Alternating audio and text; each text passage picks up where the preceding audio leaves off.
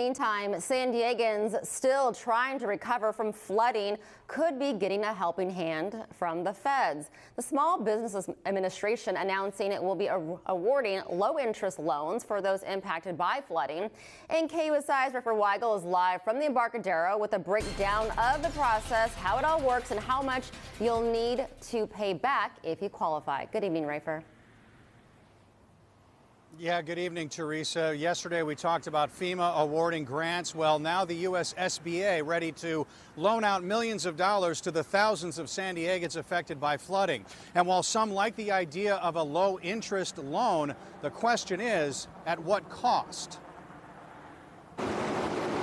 So they've got fans underneath the building as well as blowing underneath the building, since the hole underneath of this building was completely full of water up to 9 feet.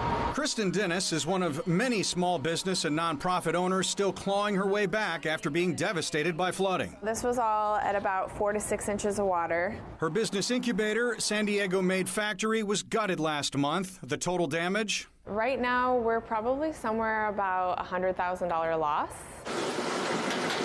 The factory, the product of blood, sweat, and tears from Kristen and her 3 co-founders. And now she's also shedding tears for residents who lost everything. I think that, we're just to be blatantly honest, we're 4 women, and, we've built this business. We can't sit here and just build this business and do all of this knowing that there's all these people that need so much. Meanwhile, the U.S. SBA wants to help folks like Kristen, awarding loans to businesses, nonprofits, homeowners, and even renters in San Diego hurt by flooding. These are low-interest loans that are actually directly funded by the U.S. Treasury. So these are our federal taxpayer dollars at work. You can apply for 3 types of loans: economic injury, business, and home disaster.